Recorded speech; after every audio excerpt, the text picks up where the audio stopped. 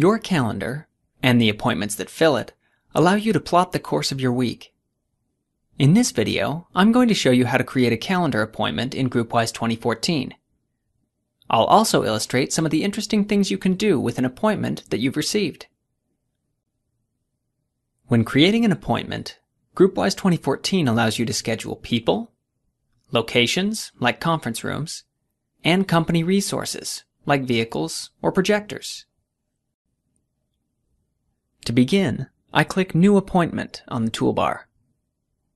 In the To list, I type the first few letters of a recipient's name and press Enter when the name appears. I also add any resources here, in this case, a conference room. And because GroupWise knows it's a room, it automatically adds it in the Place field. Now that I have my attendees and resources for this appointment, I have to set a date and time for it. To see when my attendees are available, I click Busy Search on the Compose View toolbar. When it opens, results are viewable either in a list of everyone's times in the same calendar, or by viewing individual schedules. I select a time that suits everyone, and click OK. Now I add a subject, type a message and add a signature, then send the appointment.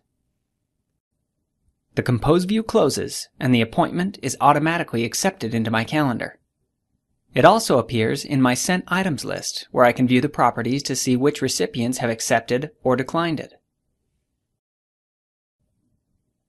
When an appointment is received, each recipient receives the appointment in their mailbox and can then choose to accept it into their calendar or decline it. GroupWise 2014 also provides some other options to personalize and categorize the appointments that you receive. From my Mailbox folder, I select a new appointment.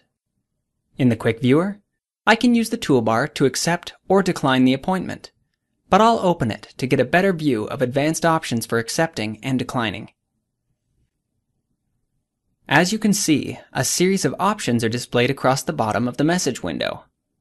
In the Accept menu, I not only have a choice of whether to accept the appointment, but also how, including my Show As status, and which of my calendars I want to accept the appointment into.